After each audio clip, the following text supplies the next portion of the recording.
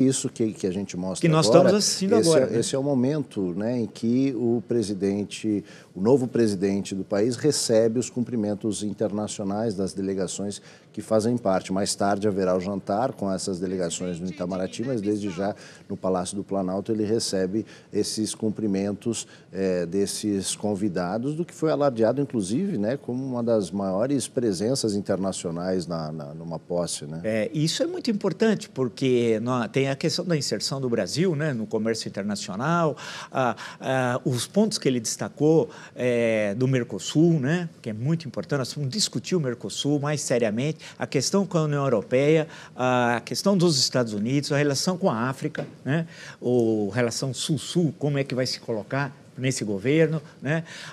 E a questão da China, né? A China, para nós, é fundamental. O nosso maior parceiro comercial há mais de uma década, né? Investidor. Precisamos ter uma relação de respeito em relação à China, porque o governo anterior atacava a China diretamente ou através de terceiros, né? O nosso maior parceiro comercial. Em suma, temos de voltar a fazer parte do mundo, tudo indica que isso é um dos objetivos centrais do governo, e algumas pessoas que já participaram dos governos anteriores, que vão ter um papel fundamental. Na parte de relações exteriores, por fim, eu destacaria o Celso Amorim, que deve ser um assessor direto do presidente no Palácio do Planalto e que foi quem por mais tempo foi ministro das Relações Exteriores. Lembrado que ele foi ministro também do governo Itamar Franco. Né? E essa questão, então, de o Brasil voltar a ter essa presença internacional, isso tem reflexo na economia, direto, né? E acho que isso vai ser muito importante. O caso da Europa, em especial, lembrar o que o presidente anterior fez em relação à França, a esposa do presidente Macron, etc. Claro que a gente tem de olhar para frente, eu acho isso fundamental, né? Mas o passado recente foi o pior quadriênio da história presidencial brasileira.